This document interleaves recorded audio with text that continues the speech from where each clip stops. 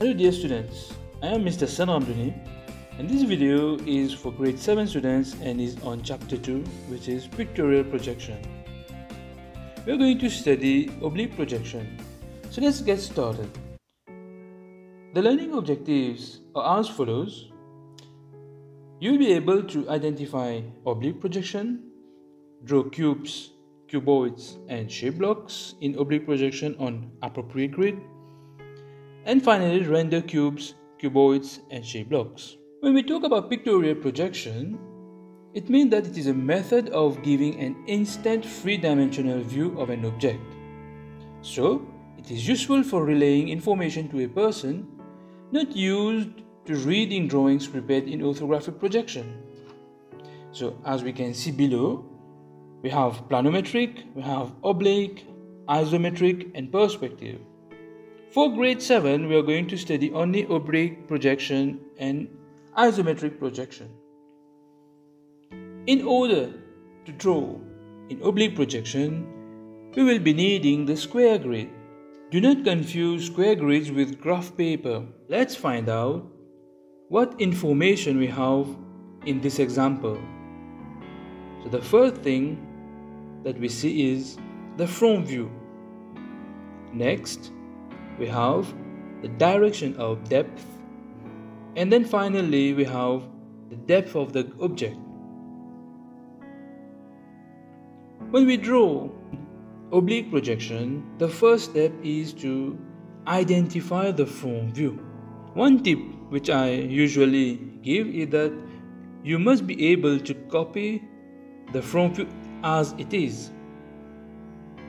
So in the front view, we have two crucial dimensions, which are the length and the height. So this is how we count the length and the height. In the first example, the length is 6 squares and the height is 6 squares as well. So we write the LHD as 6 and 6. What about the depth? In the previous slide, we saw that in the exercise, the depth was 6 deep. So, the third dimension is 6. When we talk about oblique projection, we have to understand that we will be given information in 2D, which means the front face will contain only the length and the height. The depth will be given, and usually depending on the direction of the arrow, we will find these 3 dimensions. When we look at the direction of arrow, it means that our depth line will follow through the diagonal lines on the square grid.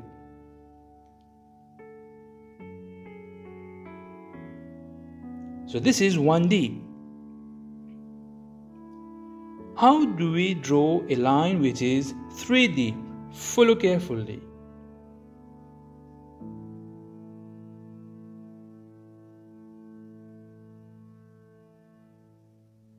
As you can see, the line starts from one point and it moves diagonally through 3 squares. So once we have all this information in hand, first of all what we do is that we draw the front view as it is. Once we have drawn the front view on the square grid, we have only 2 dimensions here, the length and the height. We have to include the third dimension, which is the depth. The depth here is 6 squares. Follow attentively. All the corners, we are going to label them A, B, C and D. You can also use numbers 1, 2, 3 and 4. Once we have labeled the 4 corners, we start with the first point, which is 1, 2, 3, 4, 5 and 6. So this is where point A will reach when we count 6D. We are going to do the same. We are going to move each point to reach the depth.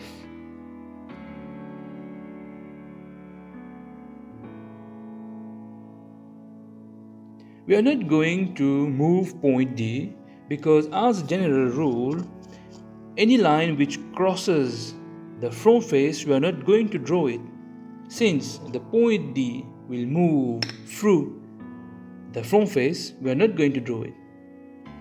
Once we have completed the shape, it will look like this. In the second example, the front view is a rectangle. Here, as you may have observed, the direction of arrow has changed. It has moved to the left.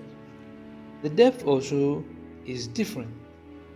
The length for this shape is 6, the height is 4, and the depth is 4 because it's written there 4 deep. The direction of length remains the same.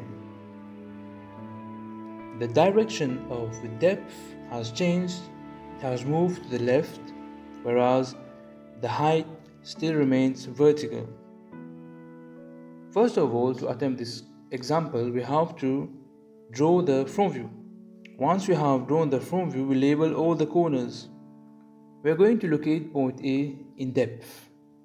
Since it is 4 deep, we have to move along the diagonals of 4 squares.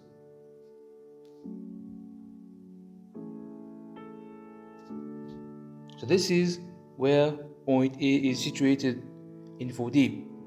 We are going to do same for point B.